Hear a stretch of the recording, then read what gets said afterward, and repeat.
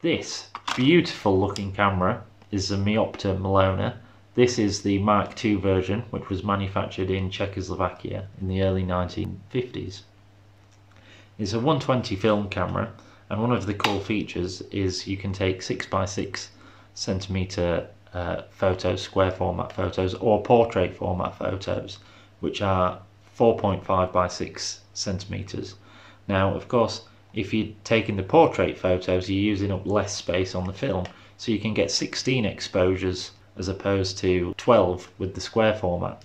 So you can see the two indicators on the camera there. So as you wind the film on, depending whether you're looking at the square format or the portrait format, it'll tell you the number of shots you've taken. And this is going to be quite a well-travelled camera, because I bought this from a Slovakian guy, which has been posted to me here in England, and we'll be taking it back to the Czech Republic because we're seeing some friends of ours over there who live just outside of Prague, and I'm going to be taking pictures while we're there.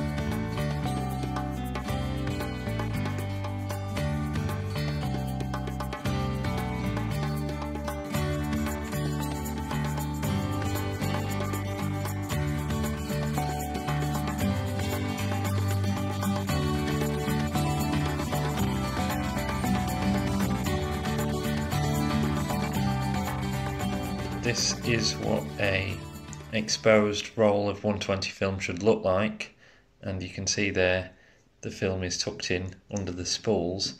With this roll, I don't quite know what's happened, but I'm a bit worried because the edges of the film isn't packed in under the spool there.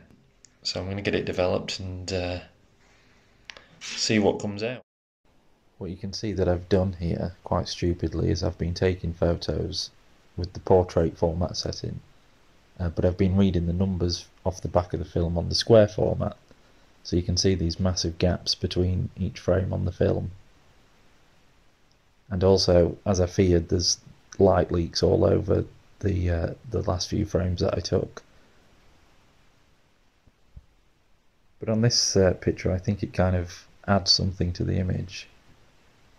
This one here is Malishka's dog, Alba, and it's a double exposure, which wasn't intentional. I just accidentally took two pictures without winding the film on, but I think it looks okay.